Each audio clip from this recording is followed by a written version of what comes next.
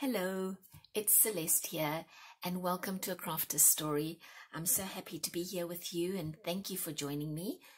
So, one of the things that I do a lot of is I'll start something, and then I'll think, oh, what about this? It's like a it's like a puppy. I don't have a very wide attention span. I'm usually just in the moment, but I'm easily distracted. And so I decided maybe in an effort to rein myself in, I will just make pages for journals and make a whole bunch of them, right? And then I can decide at a later stage what I want to do with that. Which journal do I want to put it into? Do I put lined pages here? Do I stick something on here? So I've been working on that, and one of the pages that I pulled out the other day that caught my eye was this one with this pretty pocket. And I thought, oh, I forgot about that. I can make a whole bunch of these and just put them in my stash and then just, pull them out as I need. This was a happy accident, really. My crafter story behind this very steampunk, very aged look pocket is that I bought some cardstock, and I loved the colors, but I didn't realize when I got home how bright they were, and I thought, oh, I don't know, it's not my style, this is too bright, I can't, I don't know. And so I put them one side. I didn't do anything with them. And the green was there, there's yellow, there was a psychedelic pink, you guys. Oh my gosh, that was so pink. Anyhow, I'm going to set this aside just for a second because we're going to complete these a little later together. Where can I put this? Oh, on the floor. Hold on a second. There we go. And so out of being irritated with myself for not thinking past my nose, I scrunched the one page up, and I was about to throw it in the trash when I thought, no, wait just a second, and I smoothed it back out and put some coffee over it. And this is the result of my little temper tantrum. So let me show you what I did, or a little more controlled version of what we can do with these very, very bright papers. So I'm going to really fold it almost like a concertina fold, and this very first fold, this very triangular first fold, the size of it is going to determine how big all the other folds are. And so this, I'm going to go a little quicker, which means I'm probably going to have skew folds. I'm sorry about that, but let's see if I can do this a little quicker. So once you've got it all folded, and really want to squish them down, really get some good folds in there, some real healthy creases everywhere. I'm going to open this back up, and then I'm going to repeat what I did on the previous fold. So where is it? And oh gosh, I am really skew, aren't I? It's okay. This one's going to be less than perfect, but perfection is an illusion. I don't really, especially when, oh man, okay, sometimes you want to just be a little straighter. So let's see if I can, yeah, I don't want to lean over too much because then you see the top of my head, and no one wants to see my noggin. It's an okay noggin.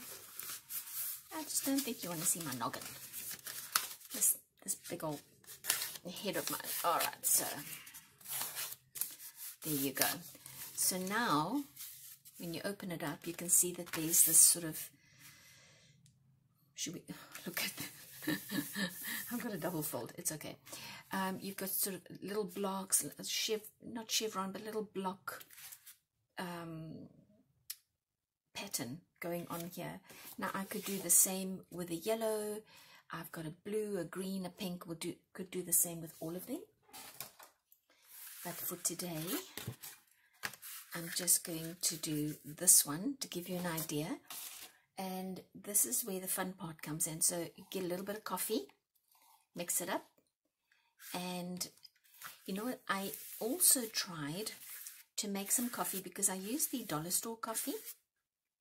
And it can be a little thin.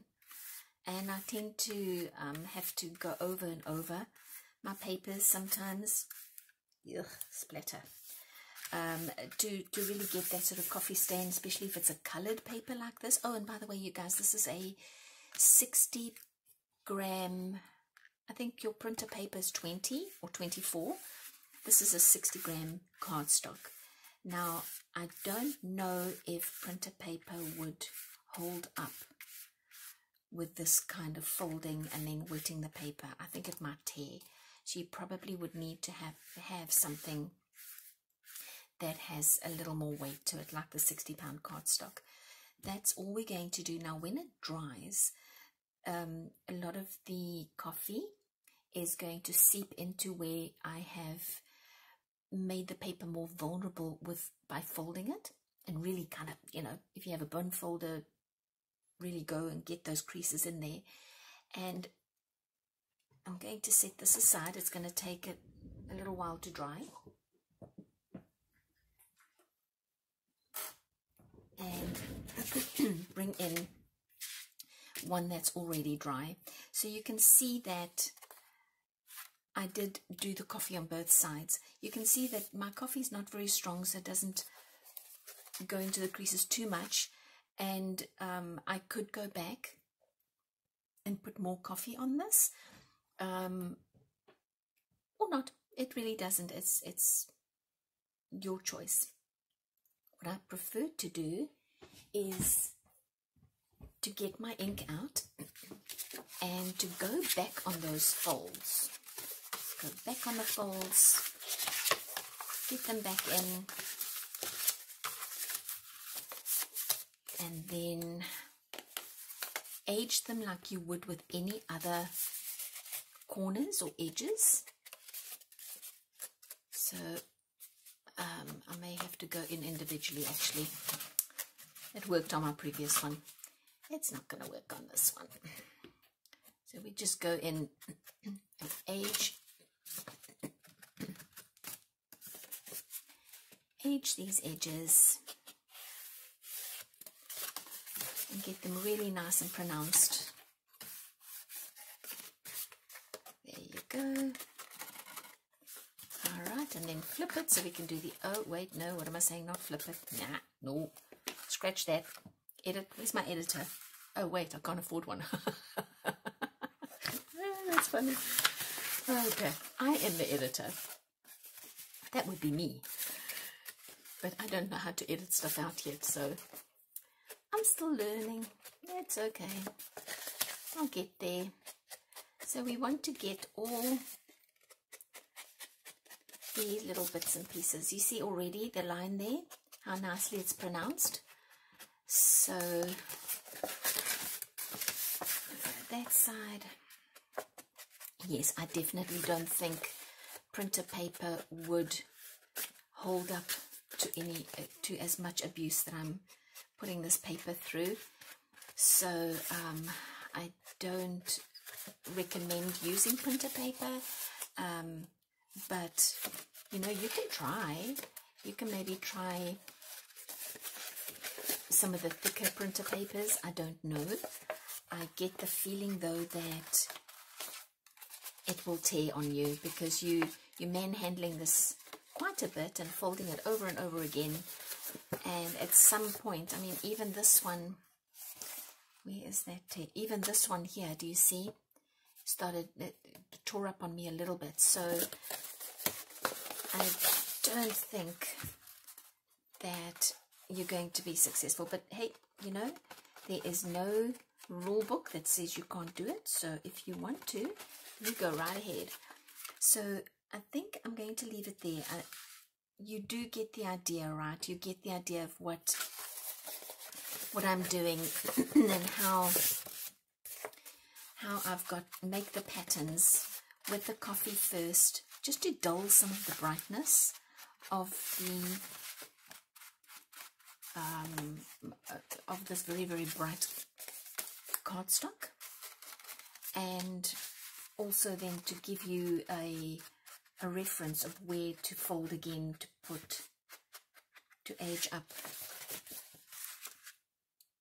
the lines. Well, there's only 3 left. Let's just do them. I can just do them. They'll be quick. And they get shorter and shorter as we go, so they'll be quick. Let's do it. Alright. And second to last one. This is a real shorty. Okay, and last one. Ha!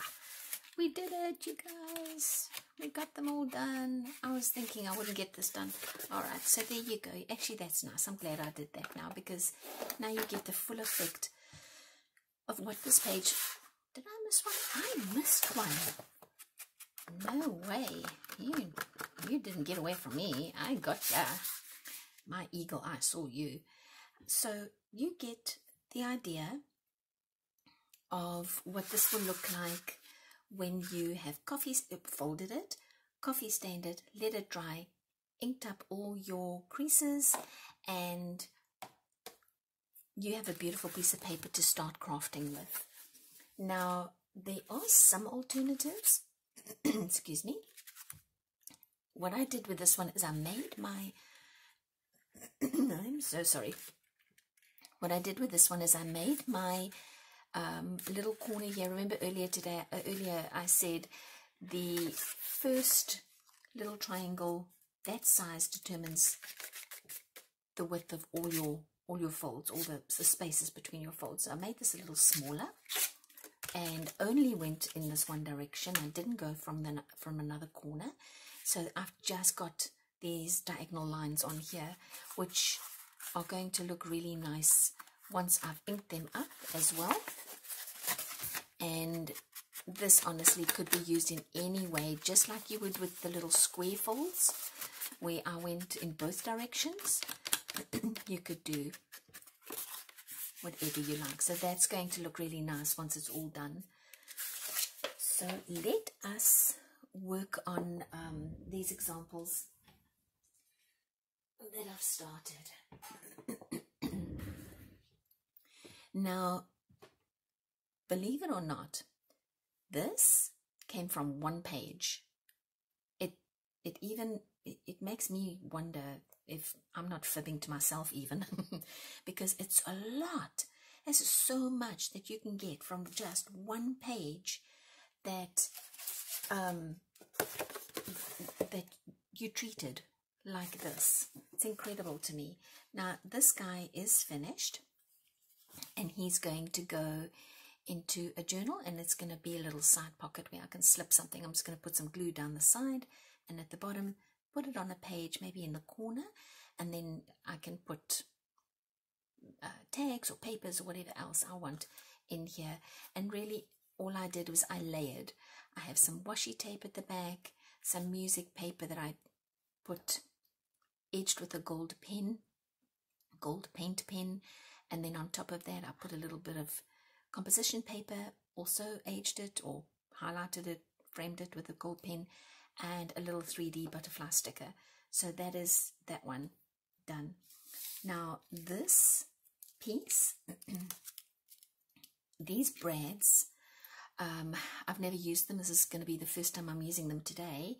I picked them up on AliExpress, and they are, I just love them. I'm so sorry, I only bought 2 little packets. I really want to go back and see if they've got more, maybe in different colors, maybe a gold, maybe a silver, maybe a pewter. I'm hoping, I don't know, I'm going to see, but I do love this bronze. And I really just, I actually, that's the other thing, is I did not cut anything here. I used my ruler. Let's see, I don't want to mess anything up. I used my ruler and just, I'm going to make pockets, so let me do that. Somewhat lined it up to see that I was straight and just pour. So I love that because all the rough edges will receive the ink better if, let me show you.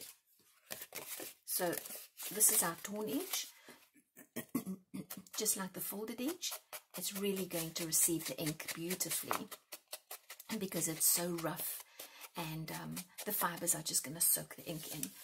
So there you go. So with this guy, I've already made some holes, and I'm just going to, oh, wrong one. Oh, what happened? Oh, there he is. So I'm going to put this in. Now you'll see that it sticks out the top there, so I'm going to have to scoot it around and maybe manipulate it a little bit so that, there you go. Oh, go. No, don't you stick out. No, you, okay. No, there you go. Okay, gotcha. And then I have this lovely rub-on sticker that I'm going to see if I can get this off. Oh, come on. Oh, there you go. I got that off. Am I in the middle? Kind of, maybe. Okay, I'm sort of in the middle. It's okay.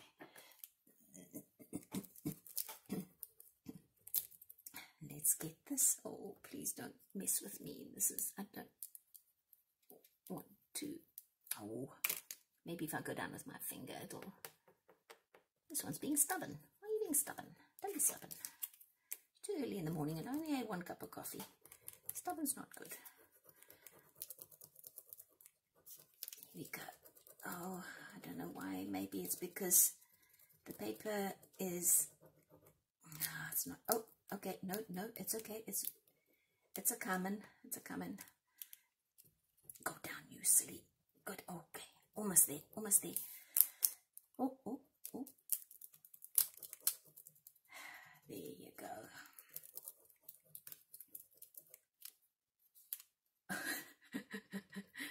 I have these conversations with my stickers. Okay,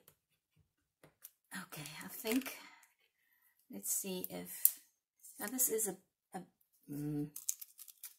if it doesn't really work out too well, I can come in with my black pen and just, yeah. So up top there, I see it went a bit wonky, but that's okay. I'll come in with my black pen and fix that up. Not a problem. So what this one will be is, this is just a little mini journal that I'm working on, but well, so it's not going to fit in here, but in a bigger journal, I'm going to put it at the bottom of the page, and then it can be, it can hold whatever it is that you decide to put in there. I just think this is so cute, and it just has that steampunky, vintagey, I forgot you in a storeroom for 25 years look. And now you're just gorgeous. I love you. And this one is finished, but I realized when I turned it over that it's not so nice on the back, so I'm definitely going to have to put some copy stain paper at the back here, or some lined ruled paper, anything just to cover this up. But then otherwise that one is finished. Okay, so now again I'm going to put in a little brad and just, oh, there you go, another little brad. Now here I thought, what if we layered this? So I'm going to see if I can put them equidistant, same space here as there, and there you go. And I'll have to glue it down, but before I do that, I'm going to do some, oh, wait a minute, what if I bring it across a little and put her down here? Oh yes, that'll look nice. Let's put her down first, this headless lady. It is Halloween next week, so I guess we can have a headless lady. So we'll put her down. I'll scoot her all the way across just to make sure that she fits nicely.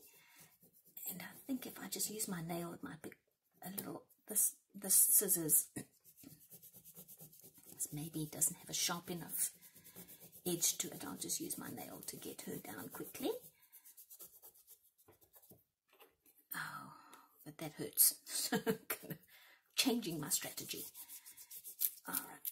Oh, and she is pretty much down. Yep, she's down. All right.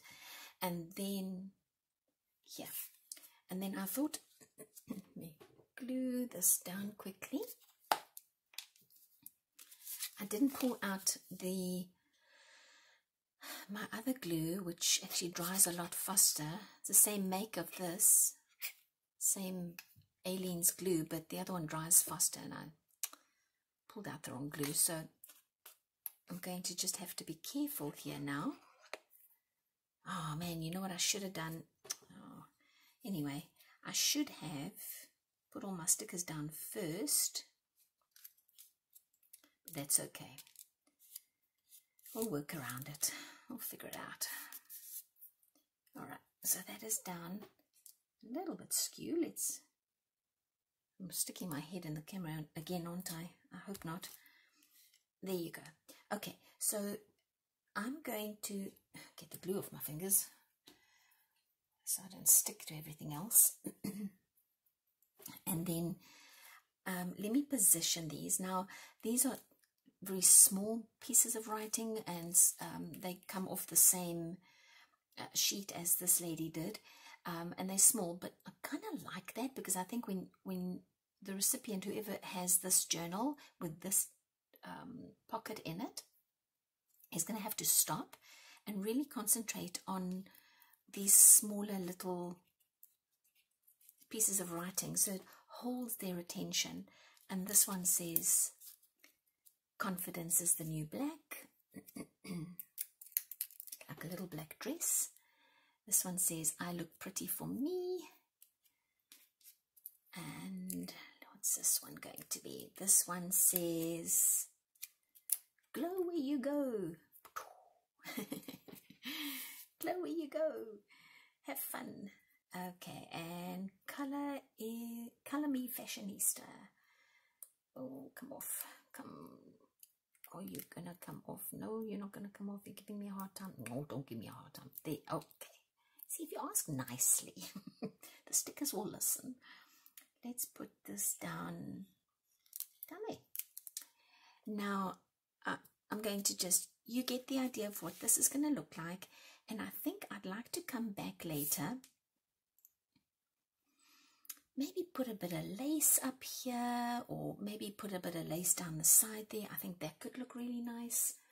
I have, this is not, well, I could use this, I suppose. I can always make more, but maybe I could put a little, oh yes.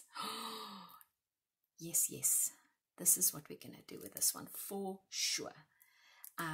That just finishes it off for me. And then, because this is a double pocket, I'm going to be able to put something in here and something underneath, and it's just going to be gorgeous. So definitely that is going to be, I'm going to steal, this wasn't meant for this, but I'm going to steal some, because I think that will look just incredible. And this one's done, and this one's done, and so we've just got these two little guys left.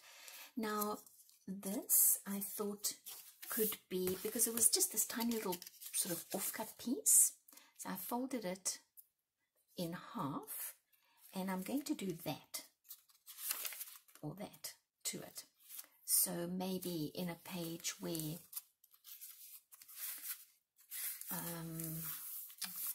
maybe in a, this might look good. I think it'll go with those colors.